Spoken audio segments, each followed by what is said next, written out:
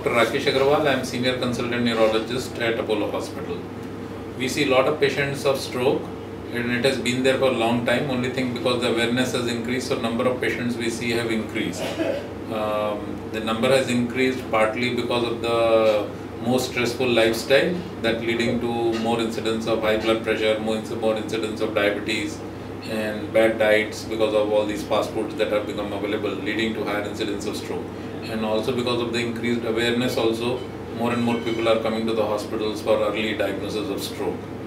The stroke is a neurological emergency, because if treated early, then you can really reduce a lot of morbidity and mortality associated with stroke. The commonest symptom for the diagnosis of early stroke is brief loss of motor strength on one side of the body, or sudden numbness or tingling on one side of the body.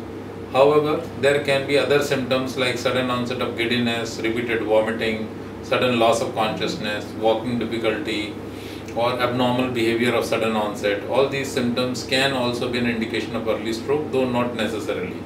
Whenever a patient gets these symptoms, he should immediately contact his local physician and probably go to the nearest big hospital for an emergency CT scan or an MRI. And that normally leads to the diagnosis. And for the treatment part, once the diagnosis is confirmed, such patient needs to be put on blood thinners. These blood thinners are commonly, which are available, are ecosprin and clopidogrel. But in certain cases, intravenous or subcutaneous blood thinners have also to be given.